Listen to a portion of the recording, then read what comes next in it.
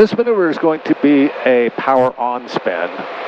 And in the power on spin, the aircraft is more agitated and more aggravated because of the power, because power is actually a pro spin input, and it's actually going to be a little bit flatter spin, not a true flat spin per se, but it's going to be a little bit flatter by nature of the power. So we're going to come back to 2,000 RPM. Then we're going to pitch for 20 and pull at 50. There's 2,000 RPM. All right, so I'm going to pitch for 20. And we're going to pull at 50.